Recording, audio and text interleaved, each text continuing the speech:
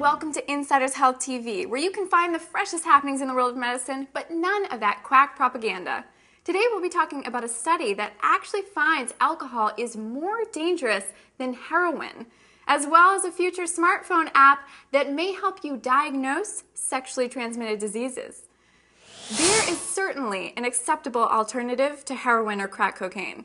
But British experts that evaluated these substances found that alcohol is actually more destructive to the individual as well as society as a whole. While crack, meth, and heroin were more lethal to individuals, if you consider the wider social effects, alcohol ranks at the top. When drunk in excess, alcohol damages nearly all organ systems, and it's also connected to higher death rates and is involved in greater percentage of crimes.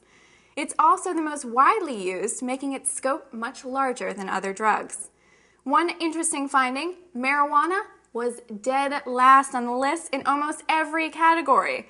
A drug that we in the US are so dead against actually was found to have much less of a ramification on society than something we drink almost every day.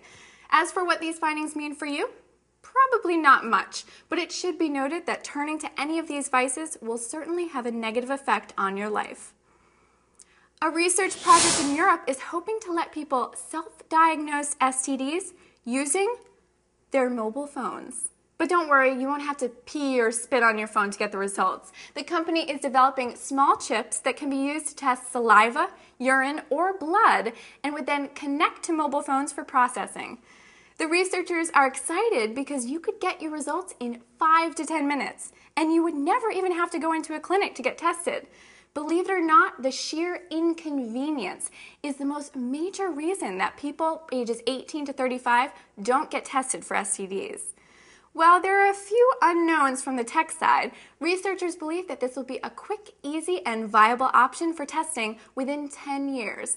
I remember when it was a big deal for cell phones to get email on them. Pretty soon, there'll be a full minute clinic. That's it for this edition of Insiders Health TV. I'm your host, Kimberly Wallison, and remember, it's your health. We're just helping you think outside the box.